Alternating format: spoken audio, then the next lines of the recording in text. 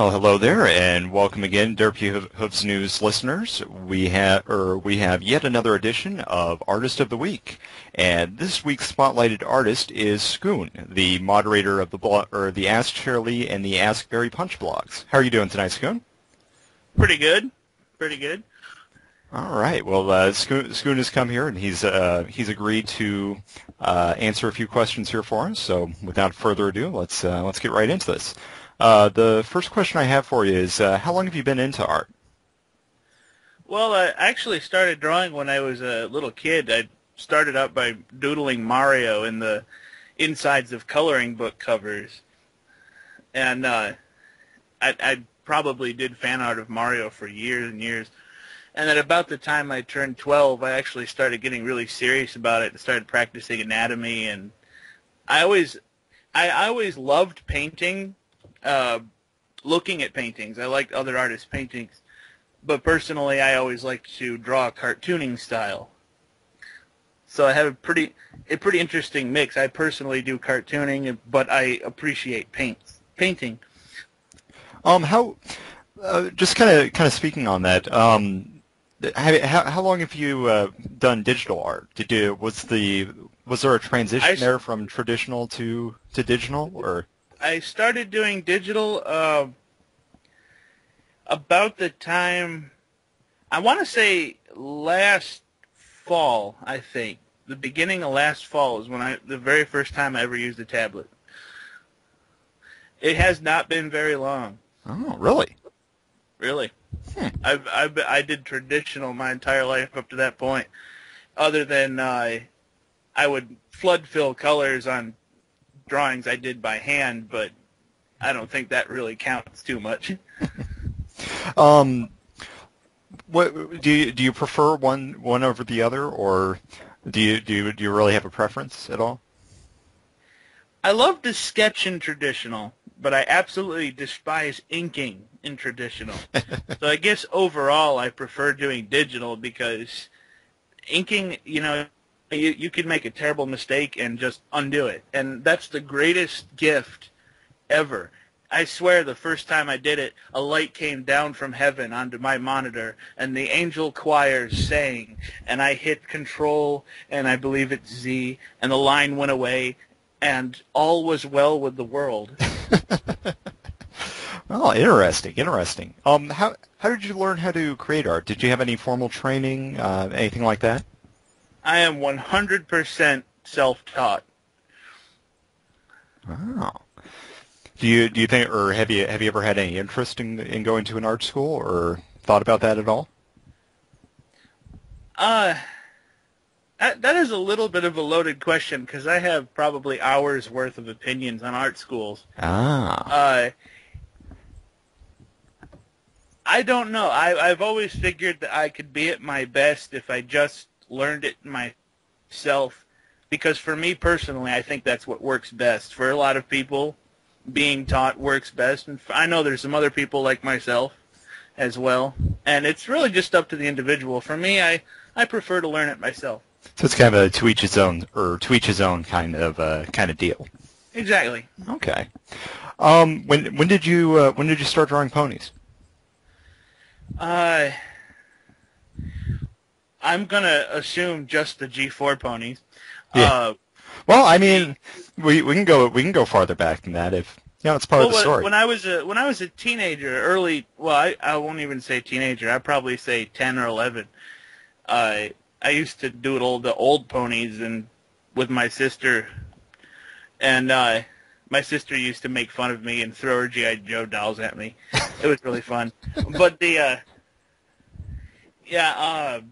I used to draw the old ones back then.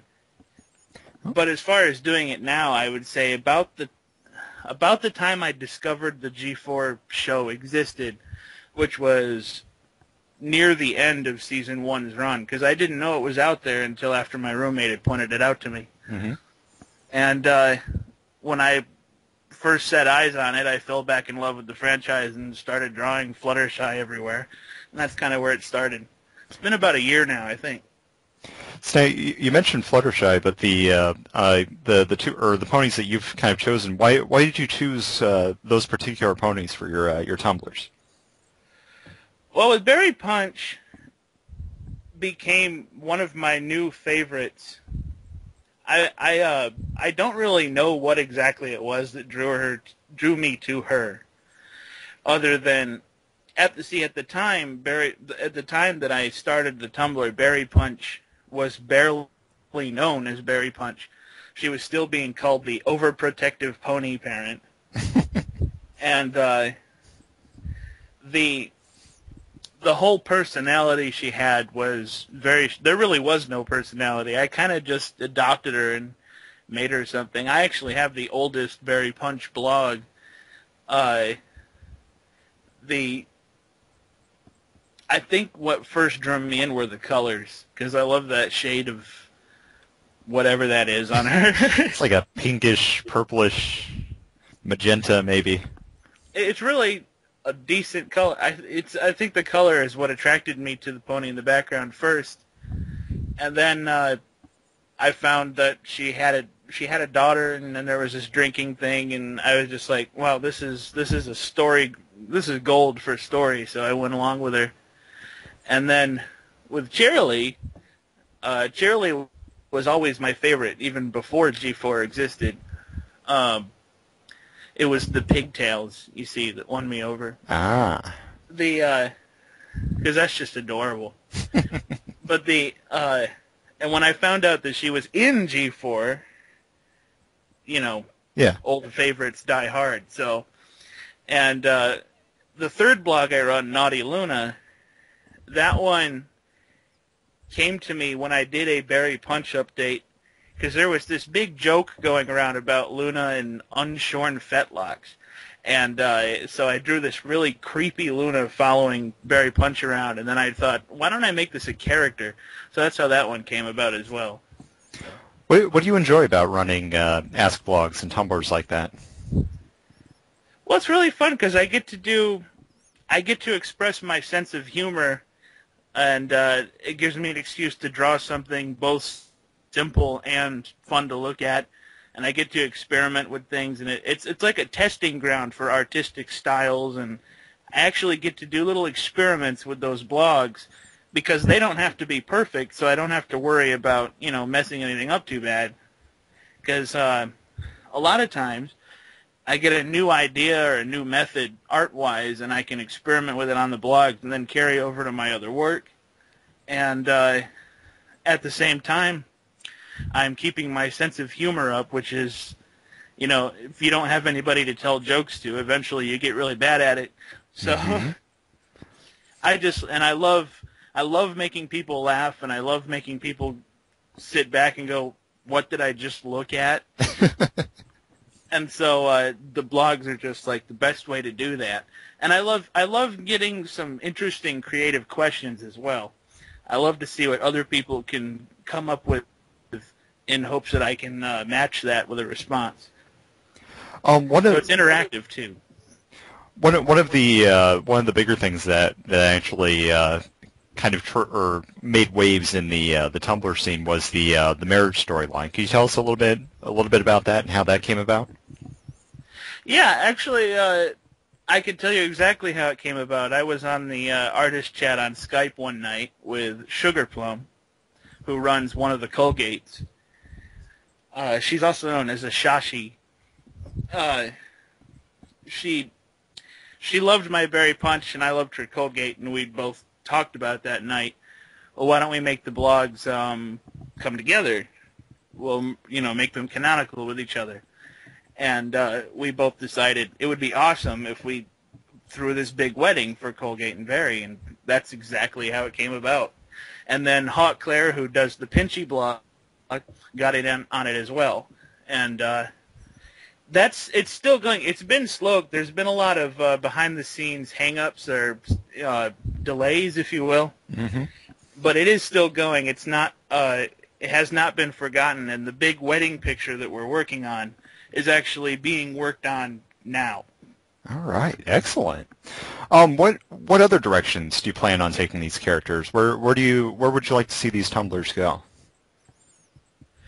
Well, I usually just sort of make it up as I go along, but I'm playing with a couple of ideas for Cherilee. I'm throwing the idea in my head back and forth of actually putting her together with Big Mac in the blog.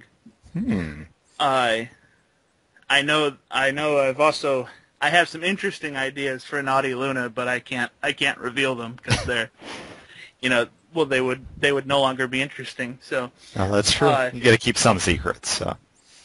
As far as Barry's fun because I can just go anywhere I want to at whatever point with Barry. So I always leave her very open-ended, and often she becomes the easiest to write for because of that. So it's usually I just follow my heart with them. Okay. How have the ponies changed the way you think as an artist? What kind of has inspired you about them? Well, that's I have to think about that one. They're just so cheerful, and I don't think I can't remember being part of anything that was just so cheerful looking, and enjoying it so much. But at the same time, all that wonderful cheerfulness makes all the drama even more dramatic. So storytelling becomes this. It's a gem for storytelling because you would never expect these bad things to happen in such a sunny world. So it hits the reader or the viewer more. And as somebody who loves to create and write, it's like a perfect it's a perfect testing ground. As to how they inspired me exactly, I don't know. They just did. Probably because they're really adorable. Well, it's a good enough answer for me. Have they affected your life at all in general? Yeah, I'd say so. I actually quite a bit. I'm not nearly as much of a surly curmudgeon as I used to be. I'd have to say I have a lot more friends now than I think I ever have. There's something about the message of self-betterment that has kind of sunk in with me, and a few other people too. And it also kind of gave me the courage to go back to being who I was, because when I was a kid, I didn't care, I was just me. But when I grew up, suddenly society's pressures made me close up into this little corner. But this stuff sort of brought me back out, and I would never take it back. Because everybody seems to have such fun together, and everybody seems a little more bold and a little more brave to be themselves, and I think it did that for a lot of people. It did it for me. Well, that's a great story. To be completely honest. I guess to step away from the art world for a little while, what do you have any hobbies or jobs or anything that you do besides doing artwork? Yeah. Well, I'm an enormous nerd gamer. I stick to a lot of classic stuff. I'm huge into RPGs, and I love fighting games. I'm a novice writer. I'm trying to get better at that. I do have my own project that's been in the works for years that if it ever actually comes to fruition, then someone's on my side. Could you tell us a little bit more about the project, like what it's about? Oh yeah, it's all original characters, all original story. It's got a furry setting to it. It's a very new take on a post-apocalyptic world, and it kind of goes down the route. I drew a lot of inspiration for it from Final Fantasy VI, as far as a setting. It's really hard to say because other than the fact that I keep rewriting parts of it, if I were to start talking about it, I'm afraid I would actually go for far too long. I think I'll have to leave that for another time. Maybe I'll write about it sometime and post it up on Tumblr for anybody who's interested. Okay. Do you have maybe like a name, or have you thought of a name at all? If people wanted to go look this up in the future, or? Right now it's called Axle 9, and that's just AXL09. Okay. That's the title right now. And all the characters in it you can actually find in various positions on my various art sites, furry art sites. You can find all sorts of the characters and little tidbits about it. Well, that's very interesting, though.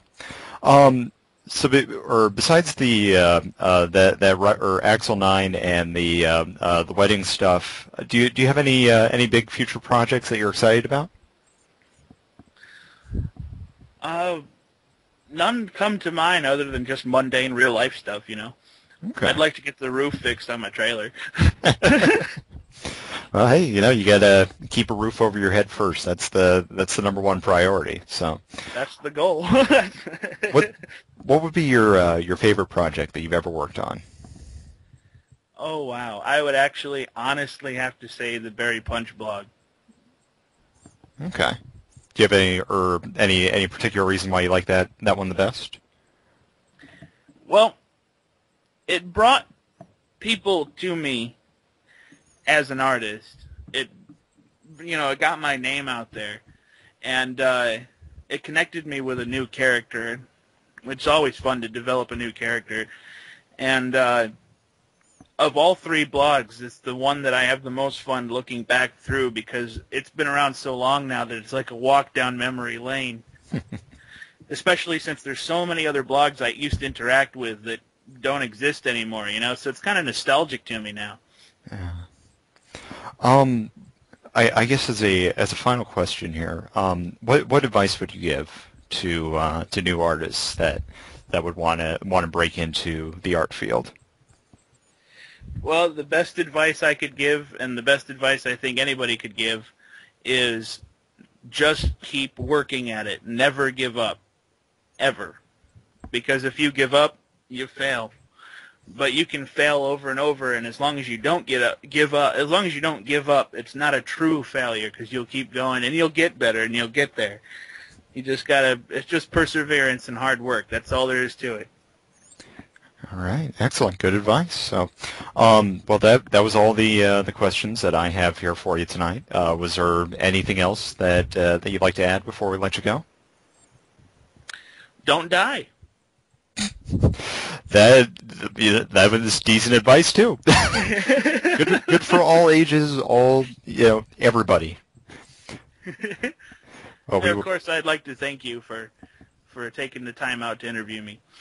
Well, we'd like to thank you for taking your time yourself and coming out and sharing a little bit of you out here. So, anytime. Thank you for your time. And thank you.